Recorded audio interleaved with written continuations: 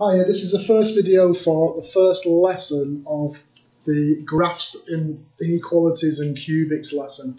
It's only worth 2 lessons. There's a self-study part, which hopefully will be filled in on the completed pack. So yeah, so you can just, it's just about how you draw straight lines. So I'll try to remember to ask you to do that as well before we do it. But this is the first lesson, lesson 1. So it says, let me get my bit, it says questions should specify whether to shade the region you want or the region you don't want, or if not, at least make it clear. So it's a little bit of ambiguity for us. We tend to shade the stuff we don't want, so we have a clear bit of the bit that we do want. So that's our idea. So if it's got an equals on it, I use a solid line, but if it hasn't got equals on it, I use a dashed line, which will make sense when we actually do one. So the first bit, the self-study part, asked you to draw straight lines. So what I'm looking at here is the line y equals 2x plus 6. So I know when x is 0, y is 6. So I know 0,6 is a point. And if I put y is 0, I get 0 is 2x plus 6, so minus 3 is x. So I've got minus 3, 0. So I've got 2 points. I've got 0, 6 and minus 3, 0. So I've got to try and draw. What I would do is put the 2 dots on, but then try and draw a line through it, which you can do easily, but I can't. Because it's a less than, I'm going to use a dashed line. So I want a dashed line going that way. So that there would be minus 3, and that there would be 6. You're going to use a ruler. Right, so now I've done that, I've drawn the line. So I've drawn a line. And now I'm going to identify the region. Now what I'm going to do is I'm going to shade the bit that I don't want. There. Now, I can try it, I can test with a value to see if I want it or not. So if I look at the origin, 0, 0, if I put that into the inequality that I've got, it'll be 0 is less than 2 lots of 0 plus 6. So 0 is less than 6.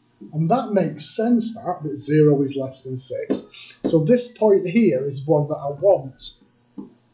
So because of that, the 0, 6 is in the bit that I want. So that tells me then to shade the bit that I don't want. And it's not an art class, so all I do is just put some lines in like that. If I try and do some form of block shading, if I need to pick numbers that are in the outside of the region, I'm stuffed. Now what I can do is use a nice big R to show the region I want. So there's a question for you there, which you can either do in class or do now. So let's have a look at this. Oh God, look at this one. So this one's got 3 of them. So y is greater than 0. So that's okay, because what that would look like, that's just the x-axis. So I want above the x-axis, so that part would be like that. So my y is greater than 0. It's not ideal because I need to try and show a dotted line on the x-axis. Or a dashed line, whatever you want to call it. Because y is greater than 0, I know I want to get rid of the bit that's below it. Right, so let's have a look at this one. The y plus 3x is 8. If I use the cover-up method, so if I physically cover up the x, so if x is 0, it gives me y is 8. So I know I've got 0, 8.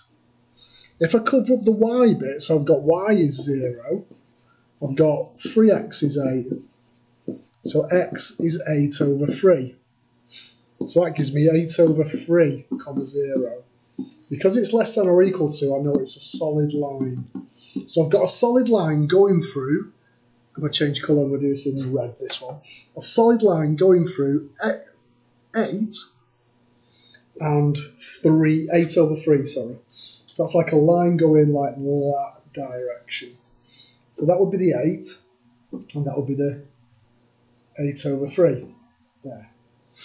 Now it's always good, you're going to use a ruler, aren't you?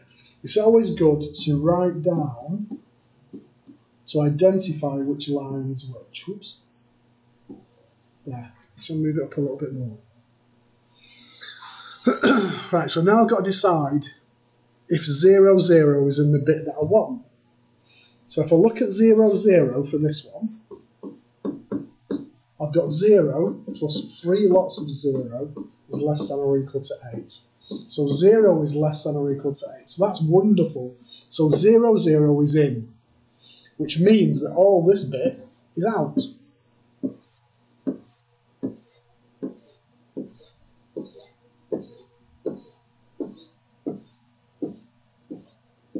There. I've got another one which I'll do in green. So I've got y minus 2x is less than. So that's going to be a dotted line, a dashed line, sorry, not dotted. So if I look at that one, if x is 0, y is 4. And if y is 0, if I do the rearrange, I've got minus 2x is 4. So x is minus 2. So I want a dotted line that goes through 4, so it's going to be there, and minus 2. So it's a dotted line, a dashed line, sorry, not a dotted line. There. So there's my dashed line. So that is y plus 3x is less than or equal to 8. No, it's not. It's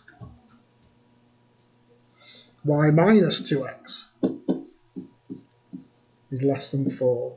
I'm going to check the 0, 0 point. So if I try 0, 0, I've got 0 minus 2 lots of 0 is less than 4. 0 is less than 4.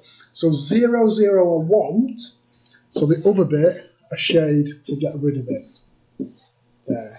And if you look, I've got like a nice little triangular region there, which I'm going to call R. It's not the easiest to do, so I'm trying to work out what I want. Just going to sneeze. Hang on, I'm pausing. There's another question for you. Just still going to sneeze again. Hang on.